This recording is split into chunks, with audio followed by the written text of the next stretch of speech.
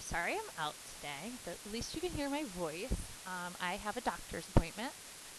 So today, Mrs. Dowd will be helping you with lesson 14, least common multiple. And in class today, you're going to be finding out that the least common multiple of two non-zero numbers, a and b, written LCM of a and b, is the least whole number larger than 0, which is a multiple of both a and b. Wow, that is a mouthful. So let me show you an example, and then I think that you will understand a lot better. When you're finding the least common multiple, there are two ways you can do it. The list method and the ladder method. This is how I feel about the list method. This is how I feel about the ladder method. But I will show you both ways just so you can see how they work in action. Multiple is a number multiplied.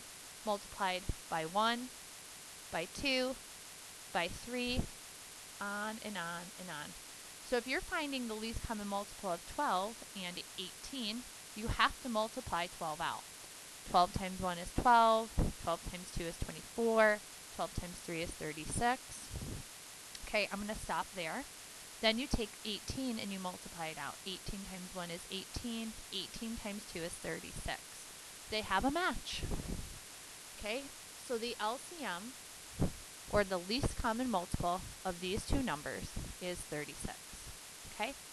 However, you can also do the same thing. You can find the least common multiple by using the ladder method. Take 12 and 18 in the ladder method. They have a greatest common factor of 6. 12 divided by 6 is 2. 18 divided by 6 is 3. When we found the GCF, we just circled the stuff on the side.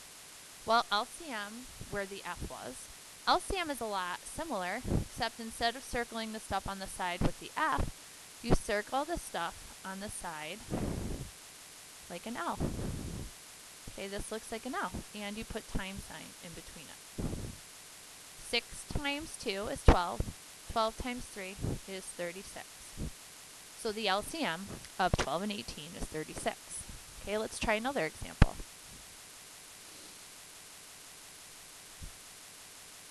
Okay, let's use solely the ladder method. Okay, the least common multiple of 14 and 21. I know that 14 and 21 are both divisible by 7. 14 divided by 7 is 2. 21 divided by 7 is 3. Circle the L. Okay, to find the LCM, circle the L, put times sign in between them. 7 times 2 is 14, and 14 times 3 is 42. Okay, so the LCM of these two numbers is 42. Okay, and this is what I'd like you to do right now. I want you to use these two methods, or these two examples, to help you find the LCM exploratory challenge of these 4 problems. And then there's 2 LCM word problems that I would like you to try. And you can begin.